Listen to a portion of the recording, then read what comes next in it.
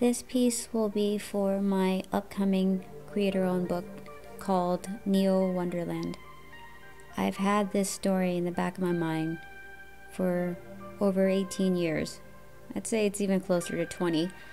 And I felt like now was a good time to actually start working on this, because I was doing Lola for quite some time, and I felt like this story was going to be hopefully my best work, or that I've learned enough throughout the years to go ahead and put this together now.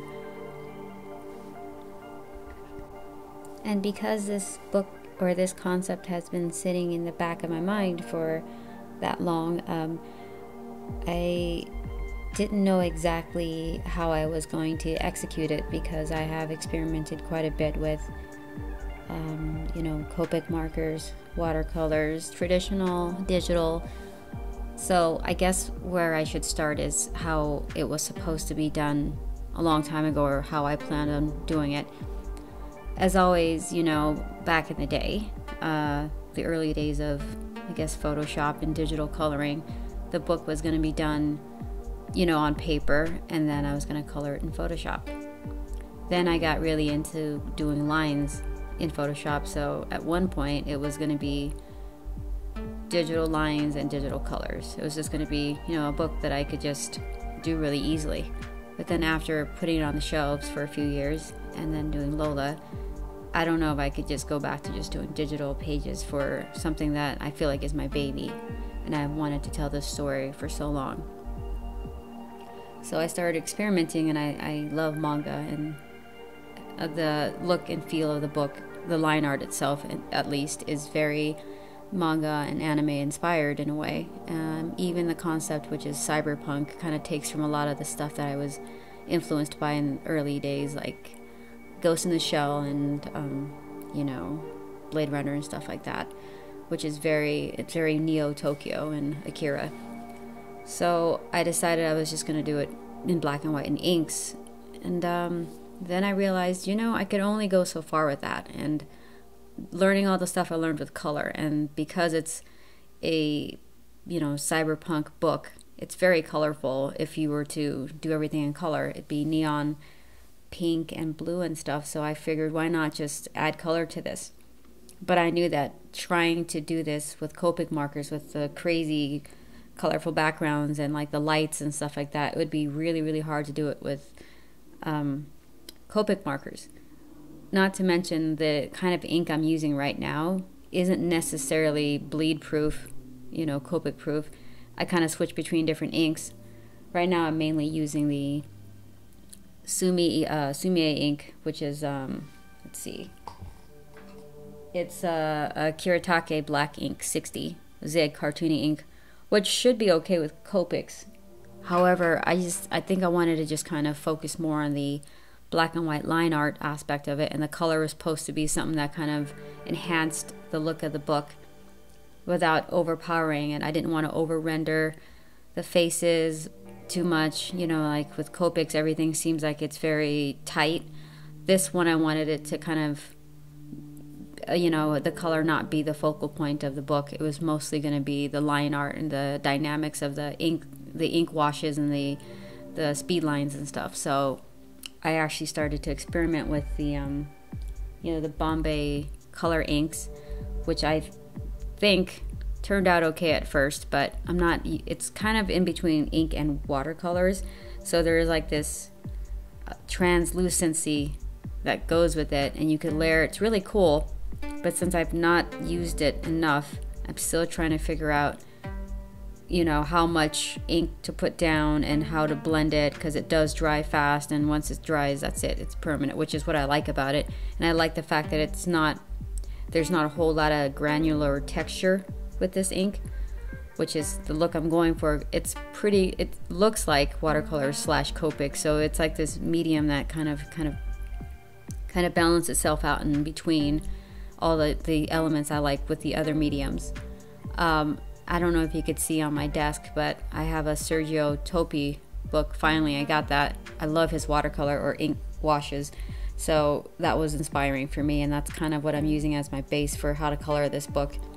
And there are some splash images of Akira that I loved, the way that looked.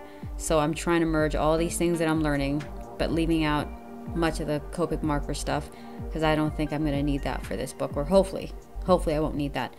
And just using like jelly rolls and gouache, white gouache and white color pencil to go ahead and enhance and do the lighting that way, you know, so hopefully that works out. Yeah, so that's kind of what I'm looking at doing. Since this is a whole new book, I want to get like another look going for it as well. And this story is near and dear to me. It's about two brothers, basically, that get into a lot of trouble. They were separated for years, and I don't want to get into too much detail, but it kind of goes over the way that this landscape works in the future, this country that they're from. And it's a very different kind of country. It's man-made, more or less. It's kind of a metropolis of sorts, and there's a lot of goings on, and it's very there's no real laws per se, or their laws are very lax, and then it kind of illustrates the world around them outside of this island itself, or this island country, I mean.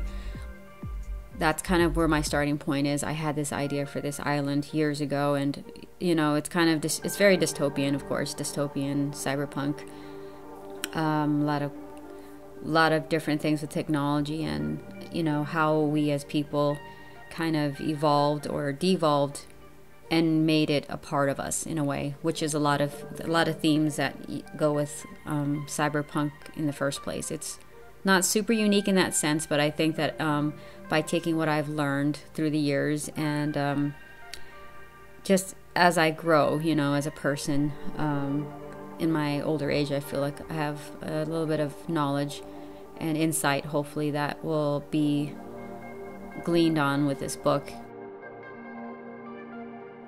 I love to create dystopian stories because I feel like it reveals our humanity, and kind of, I like to observe, I like to kind of figure out how we tick, and just kind of lay bare basically what we are, and just to focus on that, I think will help us maybe, hopefully, kind of come up with some solutions to the problems that we have, and come together as individuals, you know, and as a people, because we often overlook that. I mean, it's okay to work as a team and also as individuals, and recognize that we're all very special and all very different.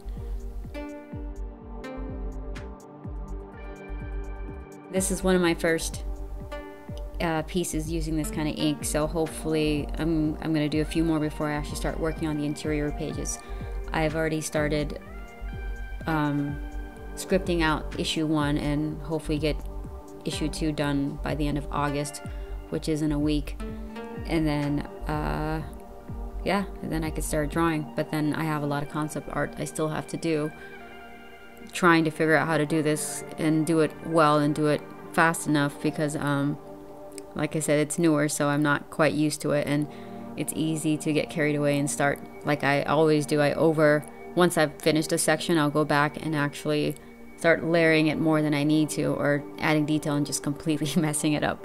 Sometimes less is more, so I have to keep that in mind when I start to add layers of paint on and it starts to look muddy, which I tell people not to do, but I myself feel like I did it a few times with this piece.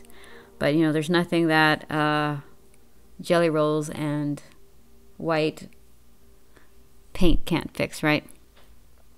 Anyways, as always, thanks for stopping by and hanging out with me. And until next time, keep creating and keep experimenting.